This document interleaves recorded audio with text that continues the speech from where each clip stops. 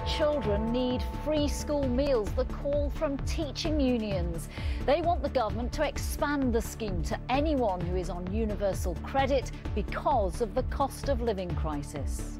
Actually, the best way to help people long term is to get people into work and make sure that those jobs are well paid. And that's the kind of thing that we're focused on doing.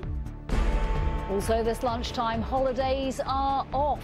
TUI cancels 6 flights a day until the end of June as the airport chaos continues. Boris Johnson's former business secretary says his failures in leadership cannot be tolerated. Britain's biggest bridge, the new viaduct being built for HS2. And why Harry and Meghan are planning to keep it simple when they visit the UK for the Queen's Jubilee.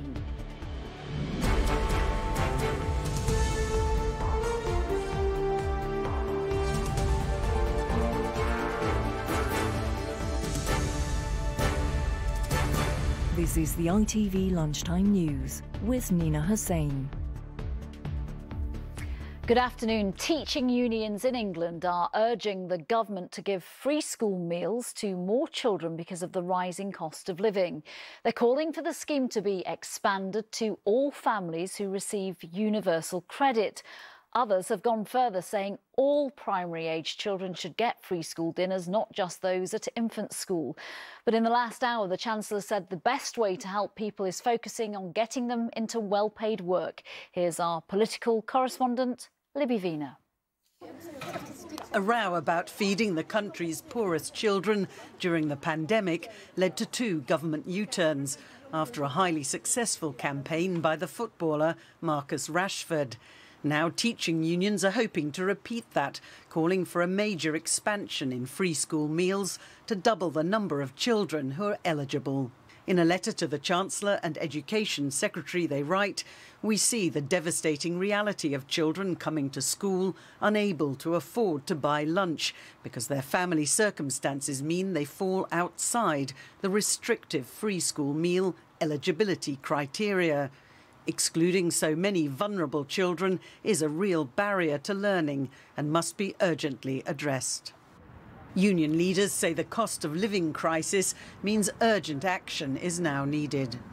There are too many gaps and people falling through those gaps because the eligibility criteria for free school meals are too arcane, too complicated.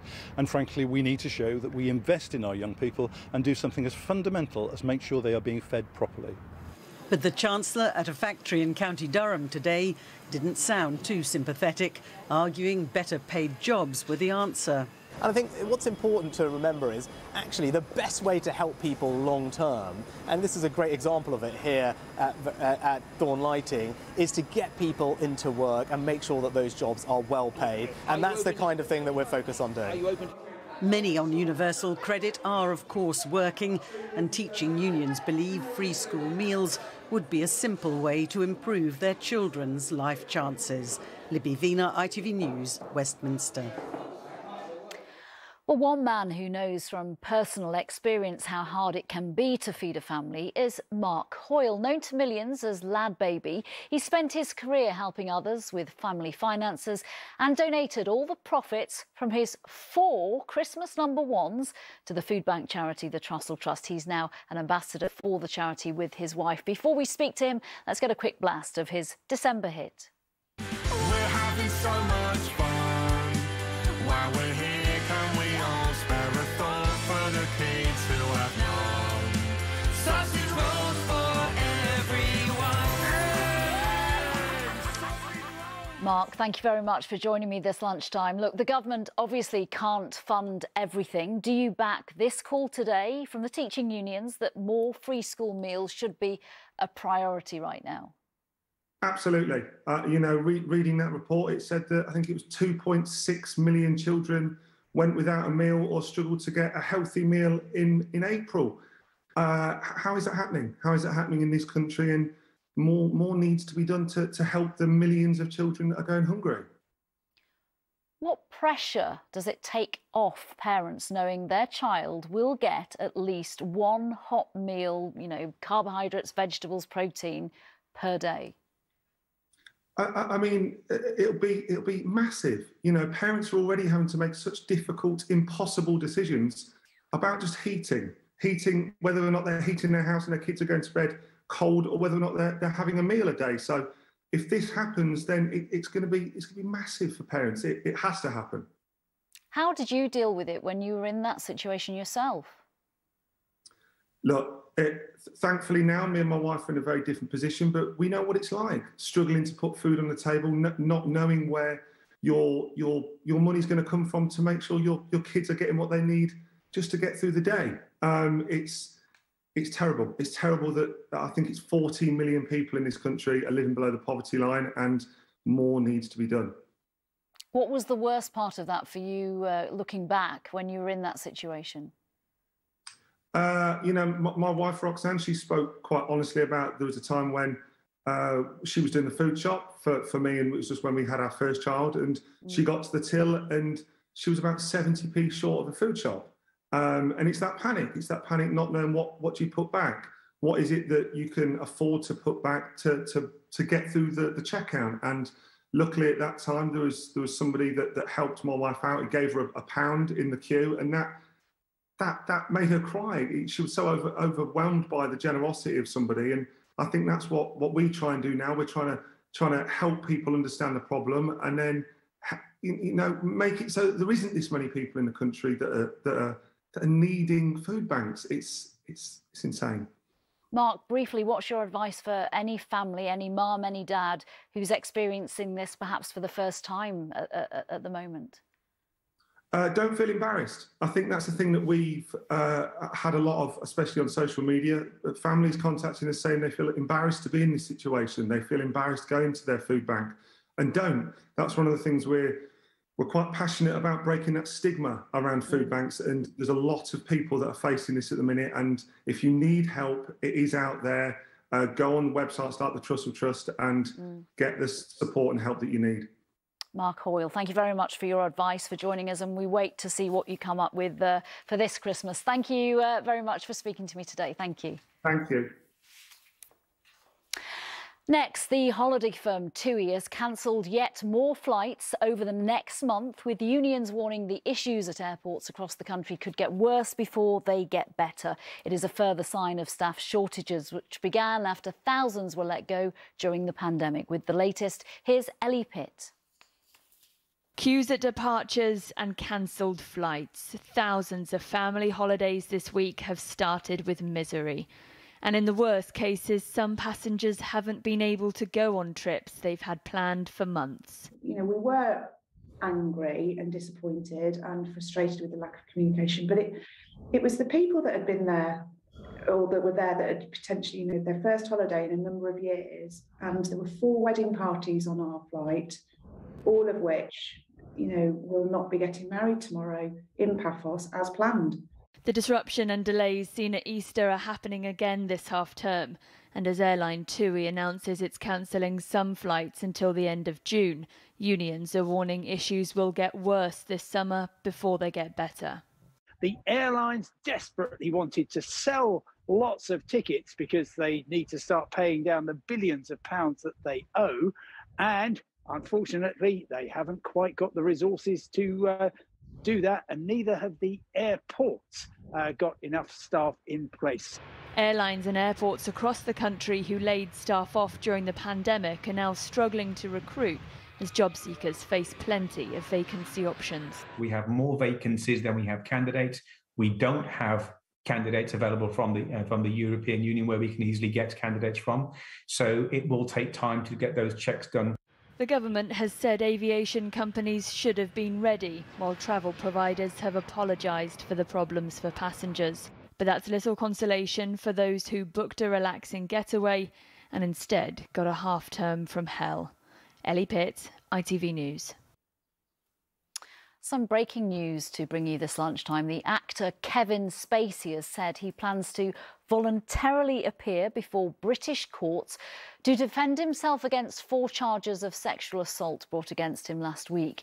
In a statement given to the ABC News network in the United States, Spacey says he is confident he can prove his innocence against charges brought by 3 men involving 4 separate incidents that are alleged to have happened 17 years ago.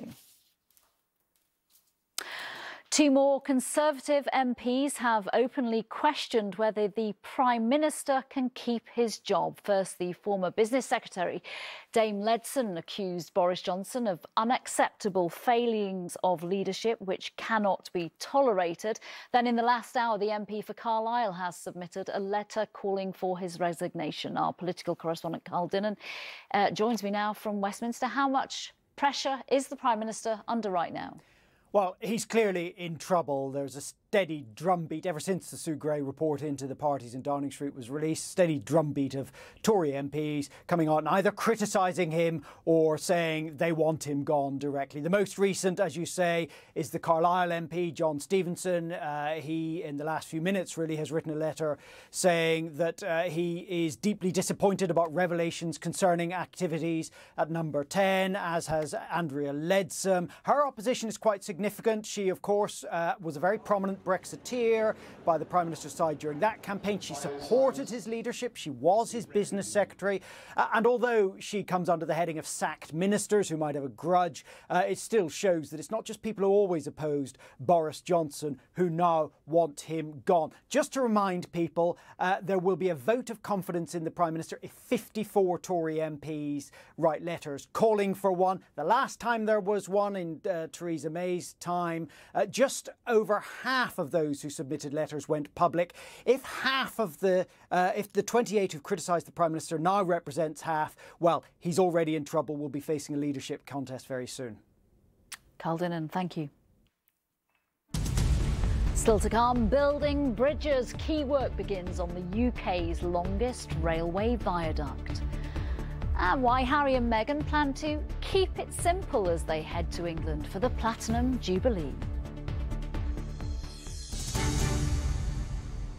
Before that, the call for police and prosecutors to stop treating rape victims as suspects. It comes from the Information Commissioner, John Edwards, who says many are told to hand over incredibly personal details, which he called a digital strip search.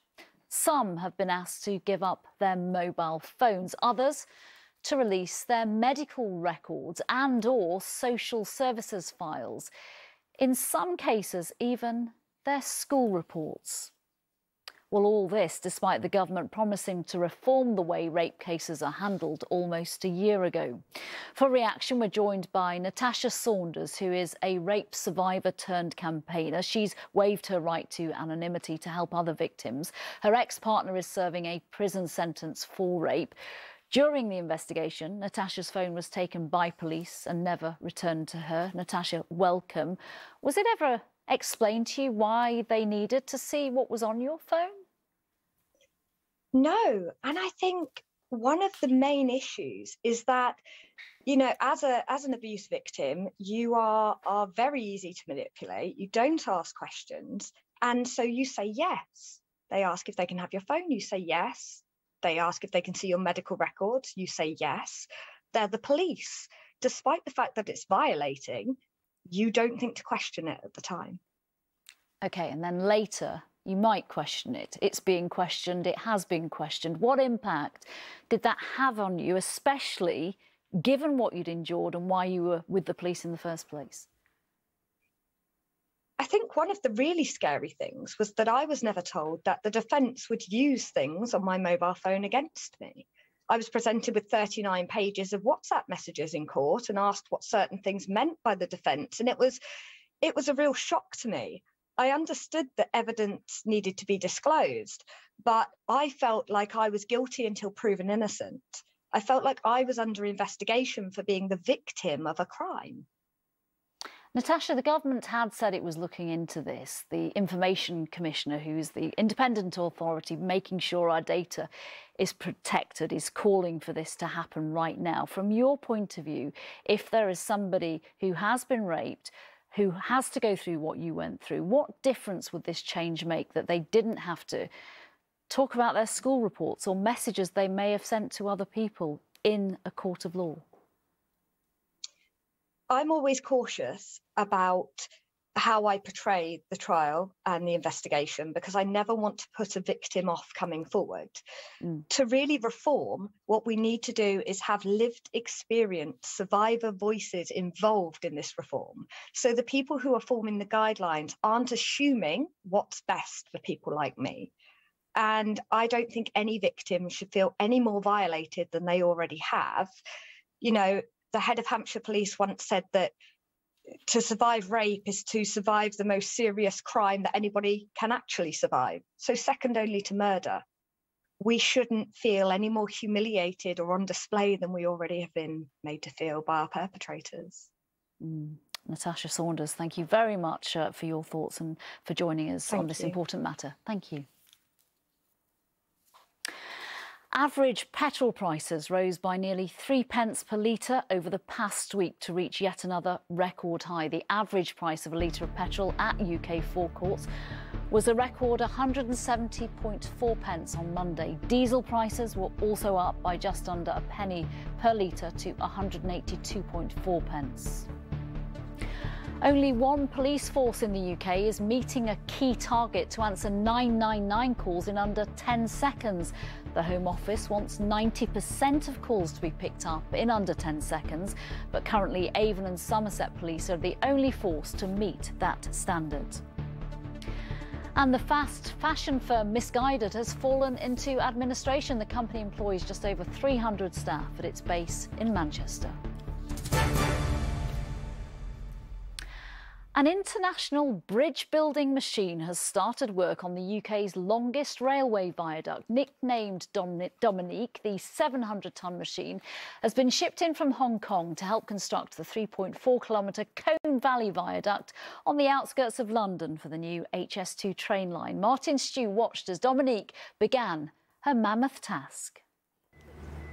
HS2 has been controversial because of the cost, the route and the potential environmental impact. But one thing no one's denying is the scale of the engineering project. And today we've got a glimpse of that, starting with what's called the launch girder. This giant red structure behind me, it stretches 155 metres. It's really a large crane, a giant bridge builder, if you will. And what it's doing is moving 1,000 of these huge concrete segments, each weighing up to 140 tonnes, into place and slotting them together to create a nearly 2-mile viaduct in the Colne Valley. And one of the engineers who's helped with that is Tom O'Connell. Tom, just talk us through how big this project is. We don't see much of this sort of thing in the UK, do we? No, we really don't. It truly is. The way we're constructing this viaduct is really unique to this country. We can hear them turning it on. I think they're going to lower one of these quite soon. And you have to put it on balanced out, otherwise the whole thing could tip over because it's so heavy. Yeah, that's it. That's correct. So we put steel wires through all the holes within the segment, pull them in tension, and that fits it together like a giant jigsaw. Now, it's going to take about 2 years in total. When the whole route is finished, this will be almost the first thing you see as you're coming out of London, you come out of the tunnels and over this viaduct. How proud are you to be a part of that? Yeah, I mean, to leave behind a truly landmark structure is, really does feel special to be part of it. Brilliant. Tom, thank you very much indeed. They've got a long way to go. They're just putting the first couple of segments in. As I say, 1,000 to piece together, and it should take about 2 years.